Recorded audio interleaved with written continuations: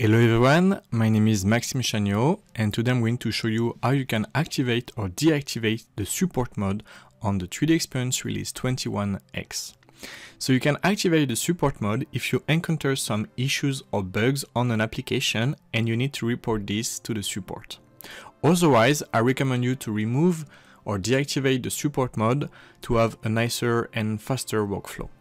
As you can see here on the 3D Experience, every time I want to open an application, as Part Design for example, it will ask me, do you want to activate, or the support mode is activated, do you want to start the app with the support mode? And I click on no.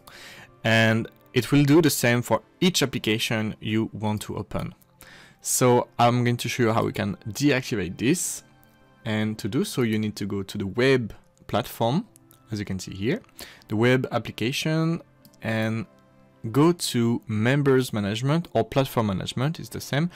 You need to go to members.